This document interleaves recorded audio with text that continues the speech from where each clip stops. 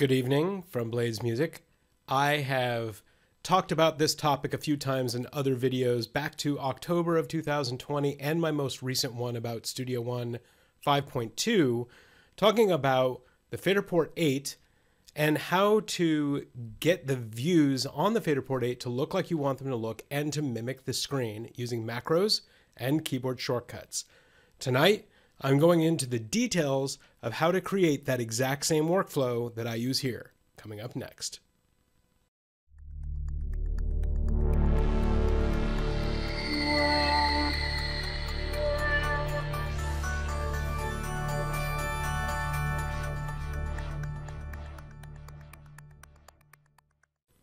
All right, so I've done a couple of different videos that included this, but I want to go into the specifics of how to set it up. If you look at my other videos of the track and channel filtering from October of 2020, or my recent Studio One 5.2 update video, I cover bits and pieces of this, but I'm going to go into the full setup. I'm going to try and do this fast so that it's not overly complicated. So here we go. Step one is you want to name all of your channels and tracks appropriately so that this track and channel filtering actually works the way you want it to. So you can see here on the screen, I've got all of my vocals labeled with a V colon at the beginning, my drums with a D colon at the beginning, guitars with a G, keys with a K. I have them this way so that when you go into the filters over here, when you type one of those, you will be limited to just that. So if I do V colon here on my tracks, you can see I only see the tracks for those that start with the V colon. I'm going to hide that. And over here on the channels, same idea. If I go in here to V colon, we're just going to get the vocals on those channels. Now, you'll also may have noticed I just had colon in there before, same thing over here on the tracks, and that is because every one of my tracks has a colon in the name, so that's going to automatically make those all show up. So that's step one. Make sure you name your tracks in a consistent manner, whether you use D and V and G or whatever. If you use a dash instead of a colon, whatever works for you, make sure that you set them up so that you can filter them in the groups that you want to be able to filter them by. Step two is we have to create the macros. So to create the macros, you're going to go into your macro toolbar here, and then you're going to go to the gear or macro organizer, and you're going to create a couple of new macros. Now in my case, I've already created these, and I've also created a group called filters in that process. So we're going to use the vocal as the example here, and we're going to edit that. And you can see what's in here is edit filter tracks to V colon, just like what we did in our example a minute ago. And then filter the channels also to V colon. This is going to make the tracks and the channels have the exact same set of tracks and channels between them. Now, I know you're probably asking, well, why not use the feature that automatically makes those two tie to each other? So we're going to go over that here momentarily. So once you have your macros set, and you'll set those for each of the different groups that you want, go ahead and OK out of that.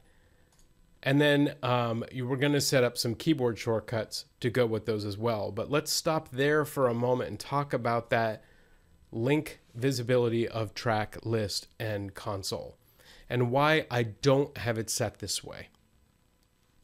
So when you have that link set, of course, when you change one, it changes in the other as well. It keeps those two in sync, but here's the problem. There are things that display on the channel view or in the mix view that don't show in tracks, like buses. And there are things in the track view that don't show in the channels or in the mix view, like MIDI tracks. And so what happens is if you say, well, limit my tracks down to D colon, and this MIDI track here and this MIDI track here would be showing, and then I also say then show just my channels with the D colon in front of them, but MIDI channels won't be there, and then mimic that view back to the tracks, it immediately eliminates those from the track view, and you can't ever get them back without going in and manually selecting to view them again. So same thing in reverse. boom. If you thought about that and you go, oh, well, I'll just turn it around, do it the other direction, you have the same problem with buses. Now, I have my folders attached to buses as well. Now, I've recently made a minor modification, so this may or may not be quite as important. You might be able to flip the order of the track to channels or channels to tracks in that macro, but I know that it works the way that I've got it right now, so I'm leaving well enough alone. And so you want to make sure that link visibility of track list and console is not turned on. And so you'll notice if I do go in here and I have that exception and I say, well, I don't really want to see these channels, my track view does not change. Likewise, if I say I don't want to see these tracks over here, then my channel view doesn't change. So one way or the other, however your usage happens to work, just make sure you're comfortable with that. If it's really important for you to have those two linked to each other all the time, my method might not work for you. I have it turned off because my macros are automatically making the same view in both places. So now let's move on to the keyboard shortcuts that go with those macros. One of the awesome things about Studio One is that you can use keyboard shortcuts to fire off macros. So here you see in my keyboard shortcuts window, I've done a search for filter, and you can see my vocal is firing off the macro, filter channels to vocals, and that is Control-Alt-Numpad 2. Now, I don't really want to use Control-Alt-Numpad 2 on a regular basis because I'm not going to remember that. It doesn't stick with me. So here's what I've done. I have a gaming keyboard, and this gaming keyboard is a Logitech G910. You could get whatever macro keyboard you want. In this case, the keys down the left-hand side on this keyboard, I have them mapped to the same as what's in my keyboard shortcuts here in Studio One. So I'm going to show you that now. In the Logitech gaming software, so you can see here that I've got my keyboard shortcuts here. So let's look at the vocals as Control-Alt-Numpad 2. You can see I have my keys set up on the side of my keyboard over here. And for vocals, if I go into the edit command, you can see that's Control-Alt-Numpad 2 as well. So this key maps to that keyboard shortcut, which maps to that macro. One step further than that, in here I have the option to enable per profile backlighting, and you can see I have Studio One set for that. And so I have all my keys set to amber over there. That's maybe a throwback to the tungsten view from Cakewalk Sonar. It's also different from all of my other views. So ordinarily these keys would all be blue or green. By turning them that kind of amber orange color, it dims it down a little bit, lets me know I'm in Studio One. It also makes these side keys really pop out in the colors that they're supposed to be. So you can see those keys on the side. I've got them colored with the yellow for all, kind of arbitrary. But the other ones I have matched to the colors in Studio One. So you see green for vocals is the same as my vocal channels down here. Blue for drums, that's here. The purple over here for my guitars, and the pinkish color for my keyboards that are there at the end. So all these colors on my keyboard match the colors that go with my channels. So when all of this comes together, what we have is I can easily select between these different things and switch between the channels and tracks that are showing on my screen. Now, how does this incorporate into the FaderPort? Actually, really simply, because now it's a default view. It used to be that you had to set up a couple of special things in the FaderPort, one of which was you had to go into Shift All mode.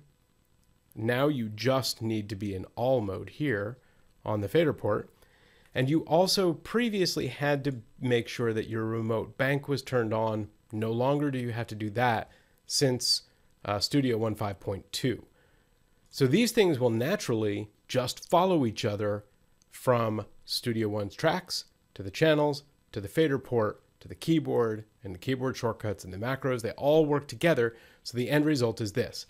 This key shows me all of my tracks. Now I can use my banks and channels and whatnot on the fader port itself to get to those different places. If I come down here to my vocals, you will see now on the screen, I have just the vocal tracks, just the vocal channels and the vocal bus, and over here I have the 3 vocal channels and the vocal bus automatically showing up here. Drums, all of my drums across here match what I have on the screen for channels and tracks. And now same thing with guitar, same thing with my keyboards. And as you see, I can switch easily between any of those views. And now I'm back to the all view of all of my tracks, all my channels. Everything is here on the fader port, and it's all a key press away. This makes the process of going through this really fast, really simple, and it gets extremely ergonomic to be able to shift around this way in these different modes. I hope that you found this video useful, that you will maybe incorporate some of this, if not all of it, into your own workflows. If you found this useful, please like my video, subscribe to the channel, share the video with other people. Thanks for watching. Any comments you've got, I sure would like to hear them down below. Have a great evening.